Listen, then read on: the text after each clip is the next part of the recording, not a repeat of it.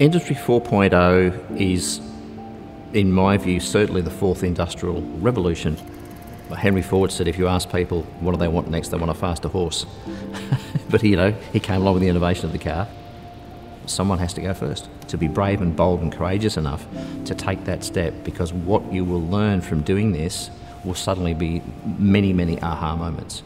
With Industry 4.0 and the whole opportunity for connectivity, for security, for cyber-physical systems, for the industrial Internet of Things, and we now have tools such as machine learning and artificial intelligence to analyse very large volumes of information that we as humans haven't been able to do or couldn't do. And so it's accelerating the opportunity for us to understand those cause and effect relationships through that area of integration.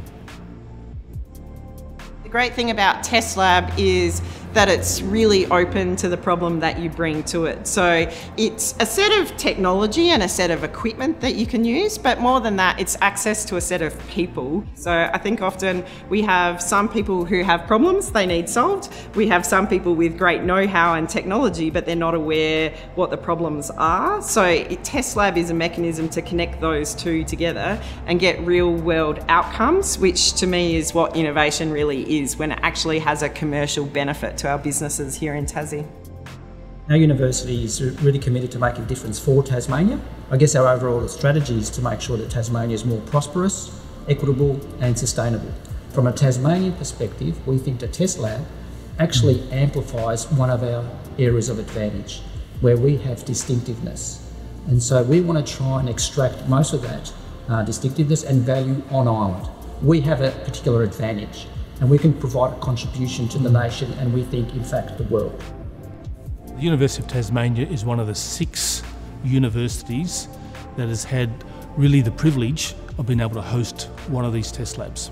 The equipment that we have within this test lab is cutting edge. In some cases, there's no other equipment in the Southern Hemisphere that people are using.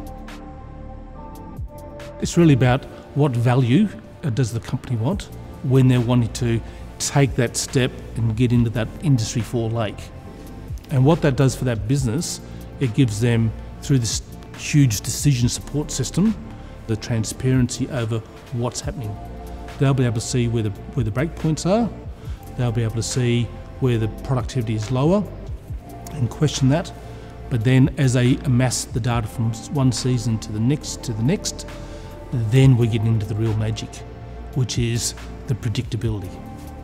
From the University of Tasmania perspective, our role is to provide the expertise, is to host this equipment and to engage in a very deep and meaningful way with our industry partners to help them on this journey, and it is a journey of Industry 4.